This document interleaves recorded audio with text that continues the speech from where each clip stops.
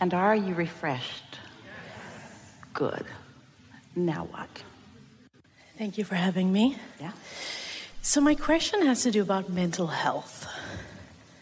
When people are depressed, how do they align themselves correctly and get out of things like depression and things like schizophrenia? Can you put the emotional scale on the screen? If you have a card, one of these, so take a look at it. Depression, where is it? So the emotional scale, we've marked 22 stops on it.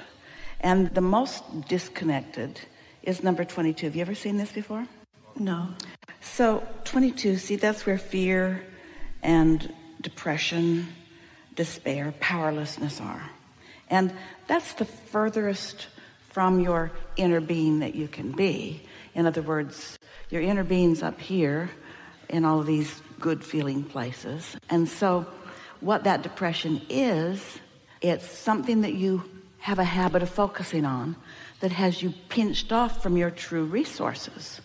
So that's why you're depressed, because you're not flowing.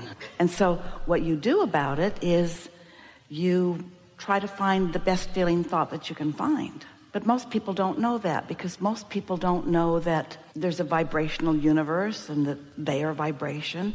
They know when they're happy and they know when they're not, but most people can't quite make the association between what's causing what. You can sort of kind of connect the dots, but most people believe that the circumstances that they are living are unchangeable, or that the people that have the power to change them aren't changing them. And because they haven't accepted their ability, even you might call it their responsibility, to adjust their own vibration, they don't do it. And then the law of attraction just brings them more of the same until they begin to really feel defeated, because they see others may be living better, but not them. So that's where someone like you or someone like Esther or so many people in this room come in, where you don't try to change the circumstances of their life in order to help them to feel better. You demonstrate through the power of your own example how you help yourself feel better. We've been saying to parents for a long time, or anyone who wants to mentor anyone, when you're in a bad mood, own it and say, I'm in a bad mood. That's not going to get me anywhere. To whoever's in the room, excuse me, I'm going to go off. I'm going to do whatever I can do to get feeling better. Maybe I'm going to put my feet in the pool. Maybe I'm going to wade in some water in a ditch. Maybe I'm going to take a nap. I'm going to do something to change my focus and see if I can't get feeling better. And when you do and you feel better, then you re-enter the room, and it's obvious that you went in there and you did something different, and now you are different. And so if you're in a state of depression, which is 22, really close to that is guilt and unworthiness. Jealousy is not too far from that. Rage, we recommend rage. Well, the reason we recommend it is because it's a practice go-to.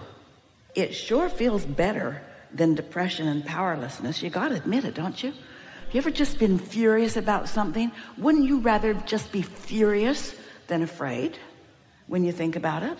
So there are a lot of people that would say, oh, no, don't go there. We say, go there. Go there. Self-interest matters. They don't want you to go there, because they don't want you to take your rage out on them, or even more, revenge. We like revenge even better than rage, because now you're getting some of your power back a little bit. We don't really encourage you to take the action. Just think the thoughts for a little while about it. Esther's sister said about Esther that when they were little, that Esther said, you just wait till I get big and you get little. That was Esther's form of, you just wait till I get big and you get little. You're sort of getting the sense of, because if we were to ask you to go from despair or depression or powerlessness to joy, first of all, you're nowhere near joy. You couldn't find that. But you could find something that feels a little better and so our encouragement is reach for the best feeling thought that you can find. And when you find it, notice that you feel better, and be glad that you focused and that you accomplished that. And it's our promise to you, you can work your way out of anything. So with that in mind, how can we help people that are perhaps in a worse state? For example, have schizophrenia or like bipolar and they're really, really struggling? Well, what can we do to help them? So you be that person for a minute, and we would say to you, everyone's bipolar. Because everyone has an inner being who is in ecstasy and love, and everyone pinches themselves off from it, which is agony and defeat. Now, maybe you don't have those strong shifts, but every subject is really two subjects, wanted and absence of it.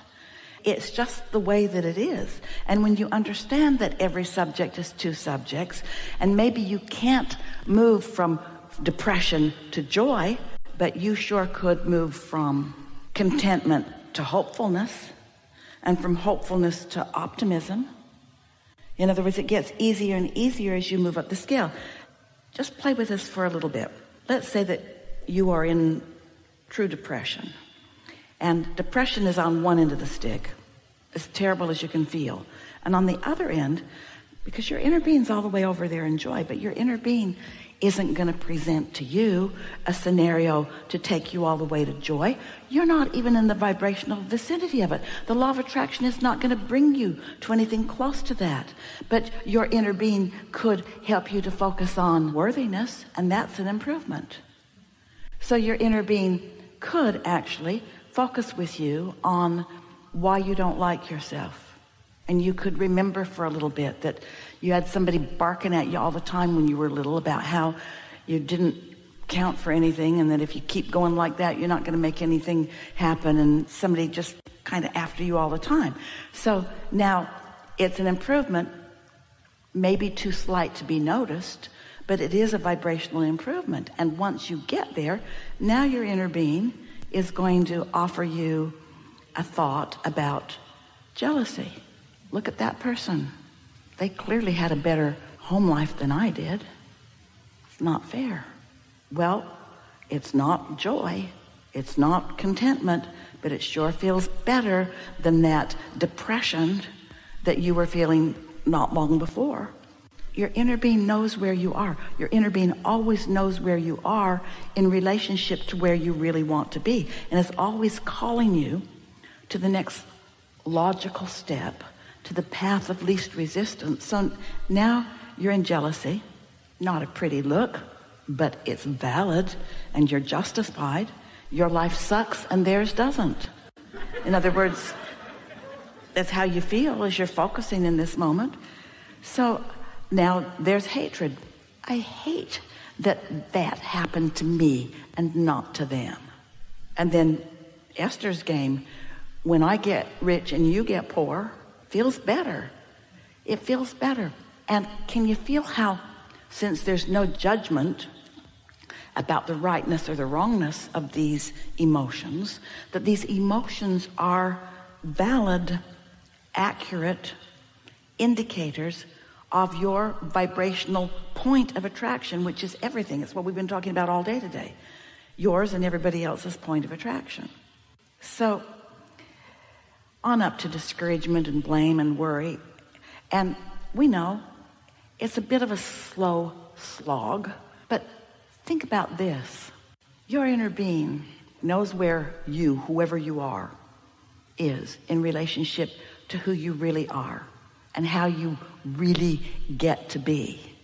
And your inner being knows of all the people around you. You know these bags of marbles that we've been talking about? Knows where your bag of marbles is and knows a person in your vicinity that is holding the bag of marbles that is next up on the emotional scale. And there's going to be a rendezvous. And somebody's going to say something that is certainly not sunshine and roses, but wouldn't you just love to have a conversation about somebody who was in the revenge mode if you felt powerless? Couldn't you really get into that just a little bit? Really? Haven't you been there? Haven't you been that for somebody else? All right, so Now back to your question. Ask your question as you're talking about someone who's what? I was speaking about people that have severe mental disabilities, for example, schizophrenia, who are very medicated and unable perhaps to that's another dig subject. themselves out. That's another subject. Medication gets in the way of your guidance system. If you're medicated, you can't feel your incremental improvement. But a world who is not really catering to your self-interest, schizophrenic person, is catering to their own. You're easier to handle when you're drugged. Teachers would rather their students be drugged than interested in something other than what's going on in the classroom. Isn't it sort of what's going on? This is why everything is about self. And so what we would say if we were interacting, give us a scenario. Do you know someone like this? Yes, I have a very best friend. Then give us a scenario, give us a little slice of it, and we'll be you and we'll engage with them. Okay. One of my very good friends, she's very, very depressed, clinically depressed, and been on drugs since she was 20, and now she's 40. Now stop for just a moment and think about very depressed. So this is your marble in your bag about her. That's going to get you nowhere. You said clinically depressed. That means it's validated. There's probably a certificate somewhere that validates that seriousness, which justifies why you believe it so much. But what if she's just somebody on the emotional scale that has the ability to move up? And she does, everyone does. So now give us a scenario. You're engaged, and what's it like? Oh, wait, before you went there, before you went to see her, you gathered some marbles. You thought about her. Is she ever fun? She is fun. Pick that marble up and put it in your bag and activate in your mind things that she does that are fun or funny. And get that going in you. Get those juices flowing. That could be enough. You see, you can't think about that and that at the same time. What you're thinking about is fun. Can you remember something that was fun or funny that she did? Absolutely. Tell us. We were standing, she was on a roof and I was standing on a ladder, and she's much taller than me and I couldn't reach. So she grabbed me. She grabbed me, and Mom grabbed me and pulled me onto the roof. So not only is she fun, she's brave. Mm-hmm. And not only is she brave, she cares about you. Mm-hmm. So now you got 3 really good marbles in your bag. And she's strong. And she has good balance and good motor skills. And she's trustworthy. She could have thrown you off the cliff. Oh, my goodness. Now, look at all those marbles that you've got activated. And now play that over in your mind a little bit and think about it and tell the story to others all this time. And let that be the story that you think of and the story that you tell for just a little while. And then go and engage with her and watch what happens, because you will do for her what Jerry did for Esther. You've activated something specifically, significantly improved from the way she normally saw herself. Discover your power in that. It works. We're not kidding you. It works. Now, is it your job to gather marbles and go visit her and gather marbles and go visit her and gather marbles and go visit her? No, but it's your job to align with your inner being. And so if you're going to think about her, you darn well want to have the right marbles in your bag if you're going to think about her. Yeah? Okay. Yeah. And when you have the good feeling marbles in your bag when you think about her, you're in concert with your inner being, who's in concert with her inner being and all the inner beings in her vicinity. And now there's a gestalt of uplifting energies all helping this person. And if you don't care who gets the credit, you can do a whole lot of good. Yeah? Thank you. Really good. Really good.